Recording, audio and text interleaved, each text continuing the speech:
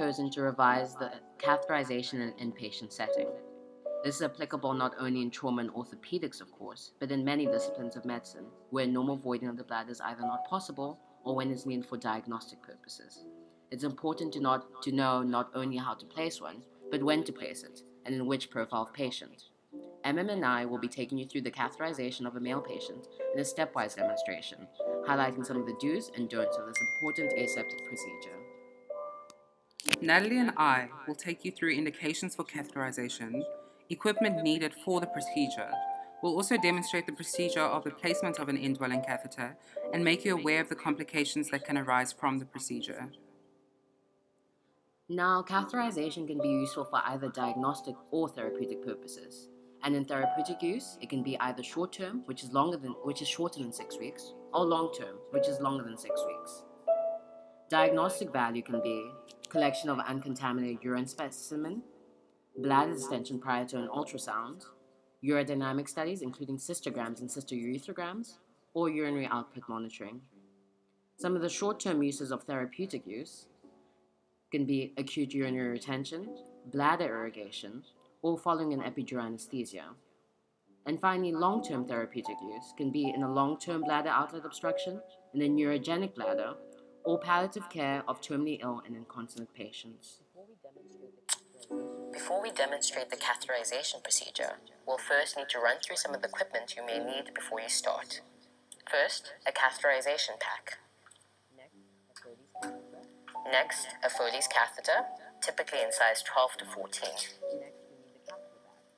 Next, you need the catheter bag to attach it to. You will also need antiseptic cleaning solution,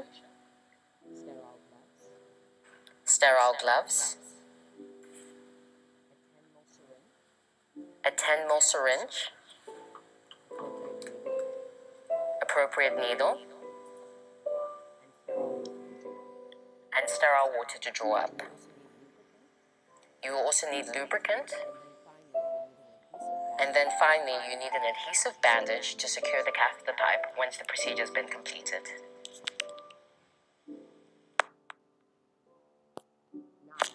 Now we will demonstrate the procedure to you.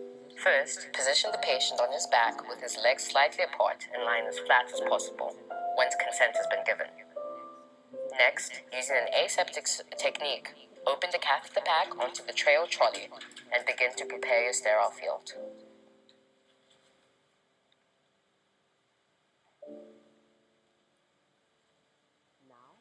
Now, pour your antiseptic solution into the receiver so that it soaks up the cotton balls in the catheter pack. Next, open up your Foley's catheter onto the sterile field.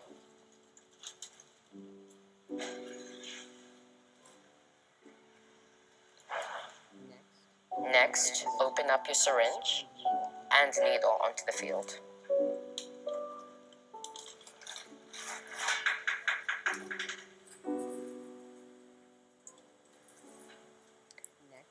Next, prepare your sterile water by putting it on the side of the sterile field and open it up. Finally, open up your sterile gloves onto the sterile field.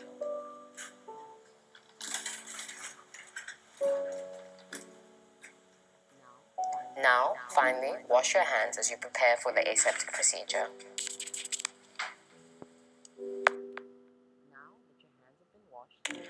Now that your hands have been washed and you've put on your sterile gloves, prepare to assemble your needle and syringe.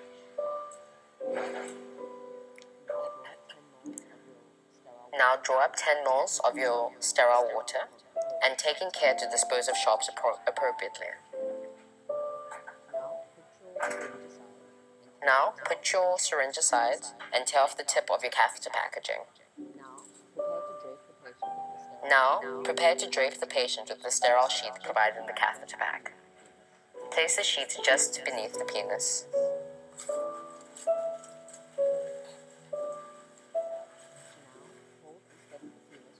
Now, hold and steady the penis with your non-dominant hand, and use the other to cleanse the glands using your chlorhexidine-soaked cotton balls.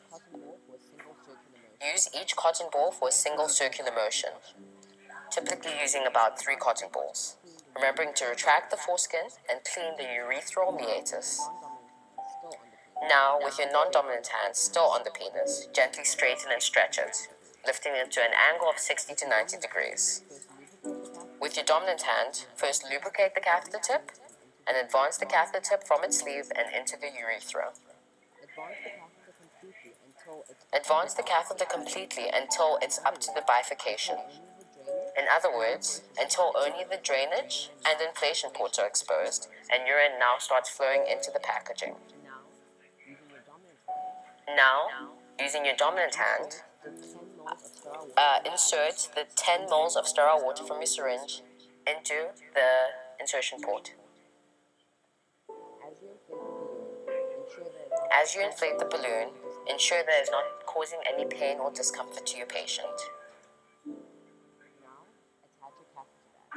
Now, attach a catheter bag.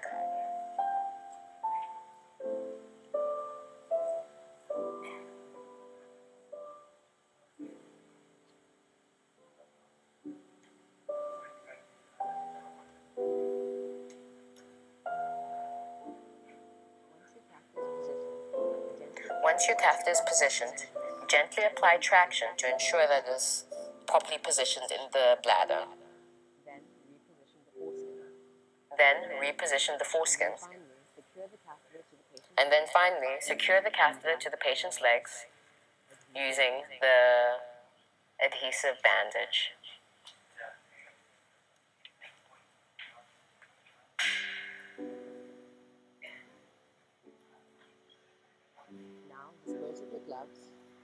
Now dispose of your gloves and equipment in the clinical waste bin, and ensure to wash your hands after the procedure.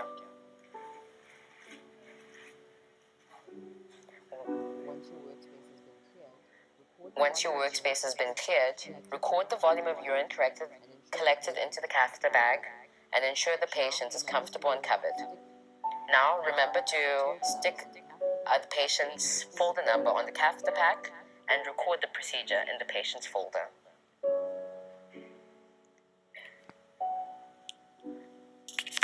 Complications of catheterization can be either patient-related or they can be catheter-related. Patient-related complications include infection, bladder fistula, bladder perforation, and bladder stones. Catheter-related complications include blockage of the catheter as well as leakage of the catheter. Thank you very much for watching.